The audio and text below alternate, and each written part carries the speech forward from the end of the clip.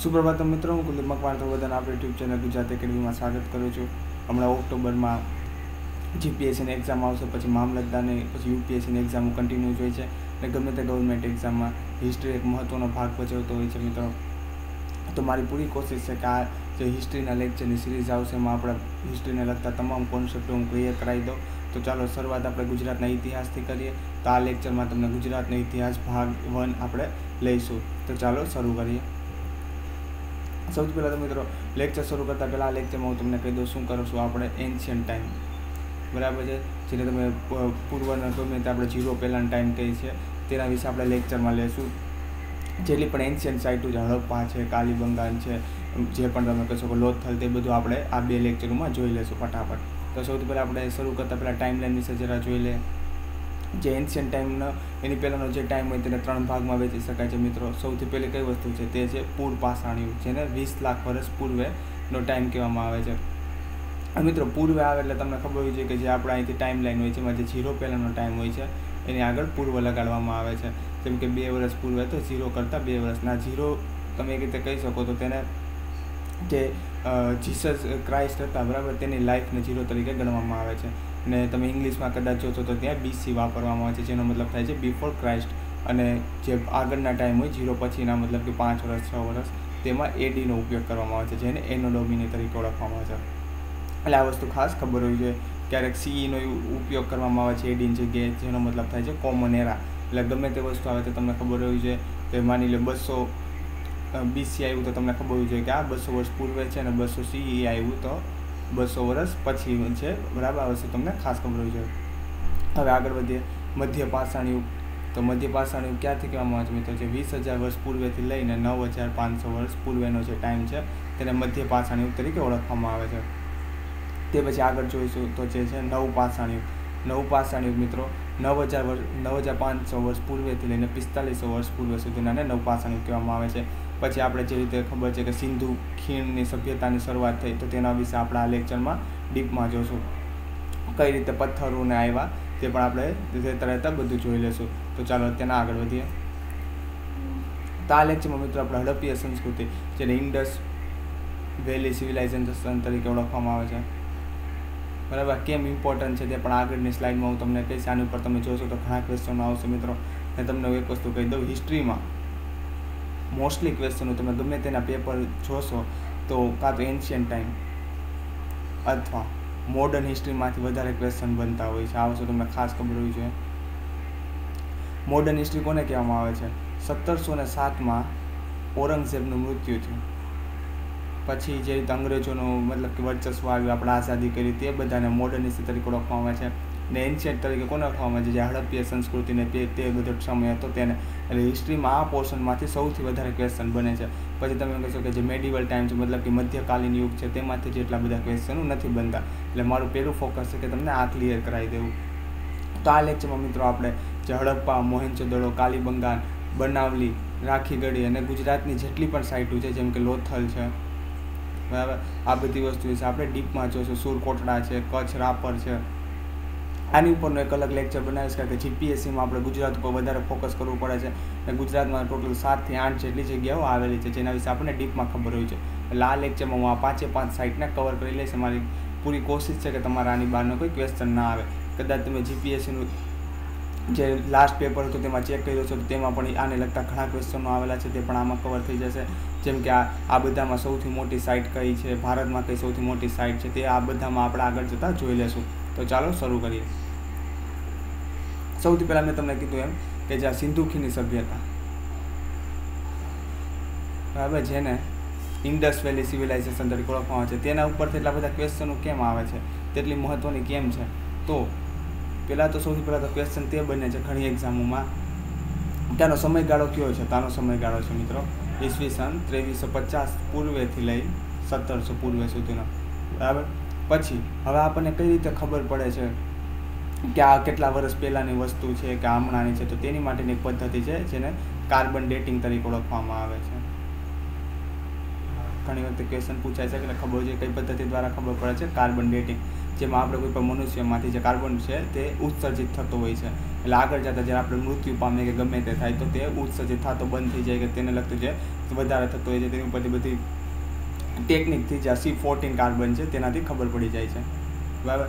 પછી ઇન્ડસ વેલીની ખબર કઈ રીતે પડી તો તમને તે ખબર છે કે બધાને સ્ટોરી તો ખબર જ હશે કે જ્યારે રેલના પાટા નાખી રહ્યા હતા પંજાબ બાજુ, જે પાકિસ્તાનમાં આપણી જે 2 મોટી સાઇટો હડપ્પા અને મોહેંજો-દડો જતી રહી, તો તે જગ્યાએથી જે પાટા નાખવામાં આવી રહ્યા હતા, અને ત્યારે જે જનરલ કનિંઘમ હતા તેમની નજરમાં આ વસ્તુ આવેલી કે આ કોઈક મતલબ કે બહુ પહેલાંની વસ્તુ છે અને તે રીતે બહાર પડેલી છે, બરાબર. પછી બીજા કોનો મોટો ફાળો છે તો તે એક છે જ્હોન માર્શલ. તો અંગ્રેજોમાં આ 2 ઓફિસર એવા હતા કે જેનો આનું ઉત્ખનનમાં બહુ મોટો ફાળો ધરાવે છે.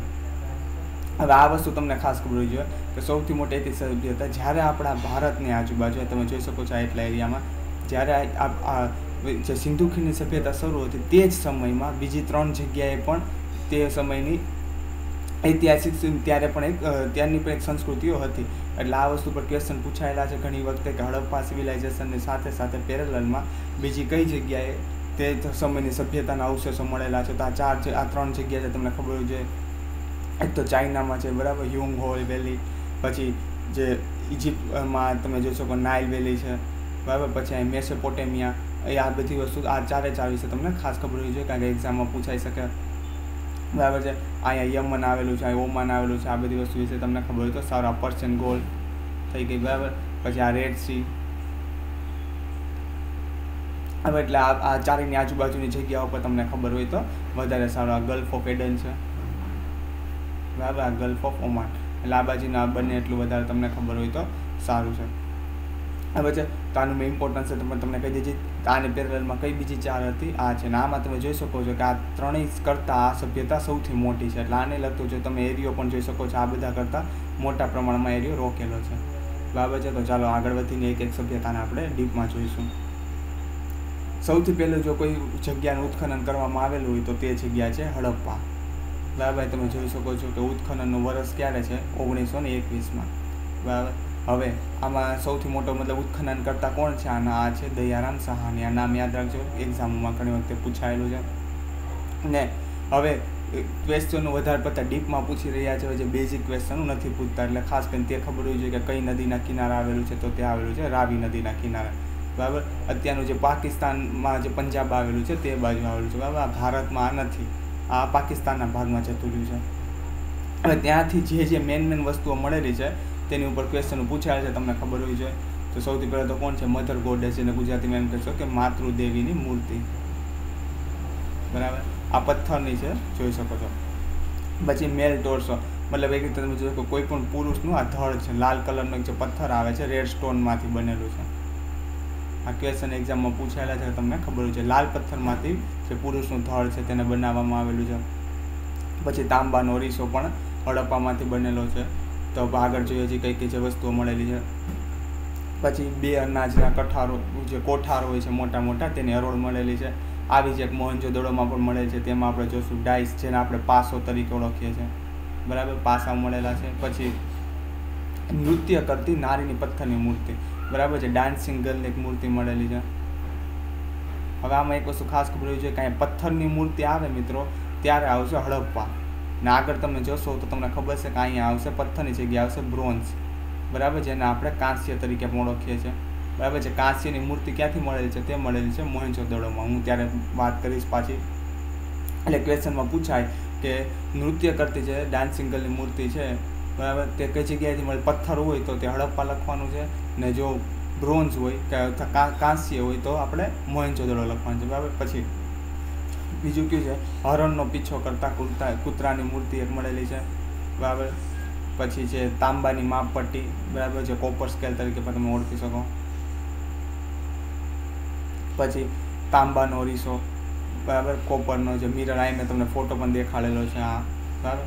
પછી લિંગ તથા યોનીના પથ્થરની સંજ્ઞા, બરાબર. પછી ઘઉં તથા જવના અવશેષો પણ હડપ્પામાંથી મળેલા છે. એટલે આ બધી વસ્તુ ખાસ ખબર છે. એક વસ્તુ ખાસ ધ્યાન રાખજો, આપણે જેને લોખંડ, બરાબર, આયરન તરીકે ઓળખીએ છીએ, તેની શોધ હજી જ્યાં ઇન્ડિસ વેલી હતી, મતલબ જ્યાં સિંધુ ખીણની સભ્યતા અસ્તિત્વમાં હતી અંદાજે 1700 વર્ષ પૂર્વે, ત્યારે હજી એટલી બધી નથી થઈ, નહીવત પ્રમાણમાં થઈ હતી. એટલે કોઈ પણ જગ્યાએ લોખંડની વસ્તુઓ નથી મળેલી, બરાબર છે. પછી ચાલો આગળ વધીએ. હવે આવે છે મોહેંજો-દડો. મોહેંજો-દડો મૂવી પણ આપણે બધા કદાચ જોયું જ હશે મોસ્ટલી. એટલે તમે અમુક વસ્તુઓ તો તરત ઓળખી જશો, જેમાં એક સિંગા તરીકે ઓળખવામાં આવે છે, બરાબર. યુનિકોર્ન સીલ કઈ જગ્યાએથી મળેલો છે? તે મળેલો છે મોહેન્જો-દડોમાંથી, બરાબર. પછી જે સૌથી પહેલાં તો ક્યારે 1922માં આનું ઉત્ખનન કરવામાં આવેલું છે, હડપ્પાનું 1921માં, એટલે બંને બહુ નજીક છે. પછી બીજો ક્વેશ્ચન છે, રખાલદાસ બેનર્જી કોણ છે? ઉત્ખનન કરતાના છે રખાલદાસ બેનર્જી. આ કઈ નદીના કિનારે મળેલું છે? આ મળેલું છે સિંધુ નદીના કિનારે છે. હડપ્પા મળેલું હતું રાવી નદીના કિનારે. એટલે આ વસ્તુ તમને ખબર હોવી જોઈએ. પછી જે મેઇન ક્વેશ્ચન પૂછાય છે તે આ બંને ઉપર પૂછાય છે કે પશુપતિનાથ કઈ જગ્યાએથી મળે છે? જ્યાં એમનું સીલ છે, પશુપતિ નામનું એક નાથનું એક જે સીલ છે તેની ઉપર, બરાબર, તે મળેલું છે મોહેન્જો-દડોમાં. એટલે ખાસ ધ્યાન રાખજો. પછી બીજો ક્વેશ્ચન પૂછાય છે તો આ દાઢીવાળા પૂજારી, બરાબર. તમે જોઈ શકો છો કે દાઢી છે, કોઈ પૂજારી છે, બરાબર. તે મેડિટેશનની અવસ્થામાં થોડા ઘણા છે, એટલે આને લગતા ઘણા મતલબ કે પોઈન્ટો પૂછાયેલા છે, જેને ઇંગ્લિશમાં બિયર્ડેડ પ્રીસ્ટ તરીકે ઓળખવામાં આવે છે. એટલે ક્યારેક તમને ક્વેશ્ચન ના સમજાય તો તમને ખબર પડી જાય છે. આ ત્રણ આની મોસ્ટ ઇમ્પોર્ટન્ટ છે. હજી પણ જેટલા પણ ઇમ્પોર્ટન્ટ મોહેન્જો-દડોના છે તે પણ જોઈ લે. પછી છે વિશાળ સ્નાનાગર. આ તમે જોઈ શકો છો એક વિશાળ સ્નાનાગર છે, બરાબર. આ કદાચ જાહેર મતલબ કે બધા લોકો માટે રાખવામાં આવેલું છે, કાં તો કોઈ પણ પૂજા, આપણે જે રીતે નદીમાં પૂજા માટે કોઈ વસ્તુ હોઈ શકે, એટલે તે માટે પણ આની વ્યવસ્થા કરેલી હોવી જોઈએ. ને આમાં તમે જોઈ શકો કે એ વખતે પણ એટલી ડ્રેનેજ સિસ્ટમ સારી હતી, બરાબર, કે એ વખતે પણ તેઓએ મસ્ત રીતે સ્ટેપ બાય સ્ટેપ કામ કરેલું હતું. 1700 વર્ષ પૂર્વે, એટલે ઘણો વધારે સમય કહેવાય. પછી જે સૌથી વધારે ક્વેશ્ચન પૂછાયેલું છે તે આ છે, નૃત્ય કરતી સ્ત્રીની કાંસ્યની મૂર્તિ. મેં હડપ્પા વખતે કીધું હતું આ જ રીતની મૂર્તિ એક આવેલી છે, પણ ત્યાં આવે છે કાંસ્યની જગ્યાએ પથ્થર.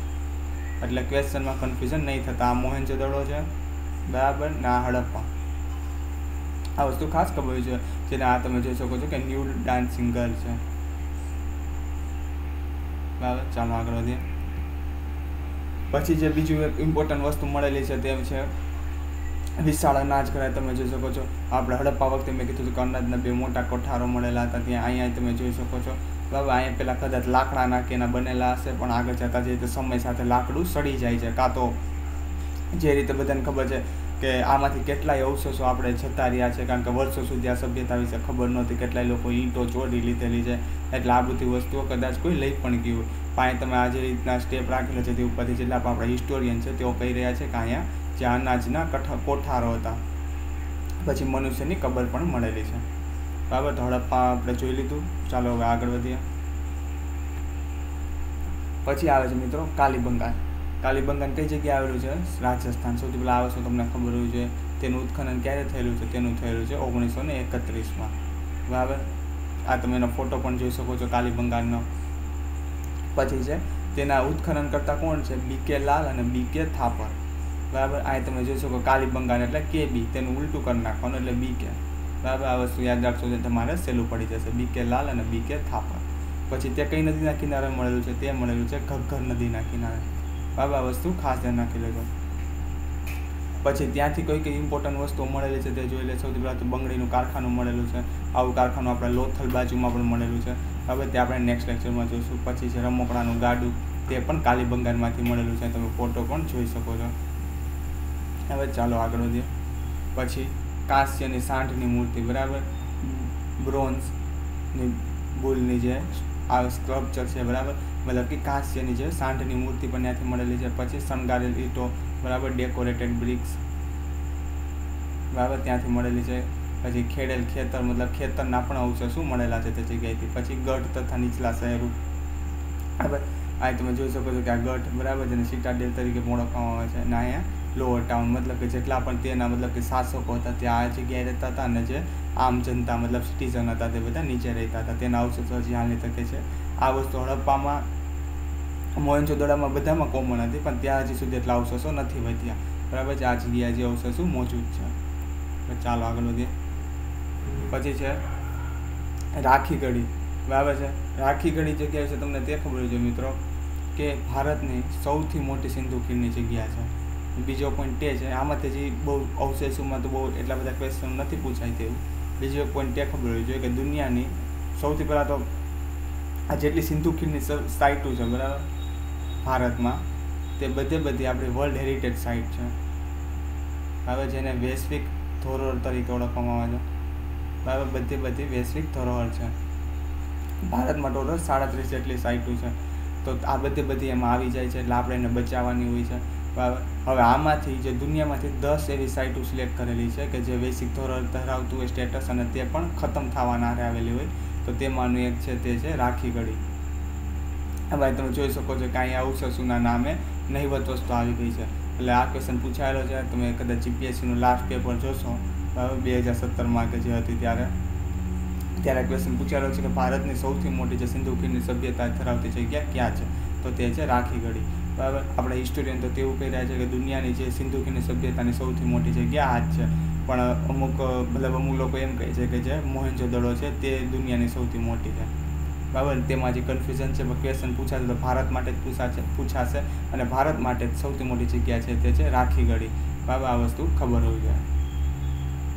પછી અત્યારના જે લાસ્ટ છે તે છે બનાવલી, બરાબર. બનાવલી જગ્યા કઈ જગ્યા આવેલું છે? તે આવેલી છે હરિયાણામાં, આ વસ્તુ ખબર છે.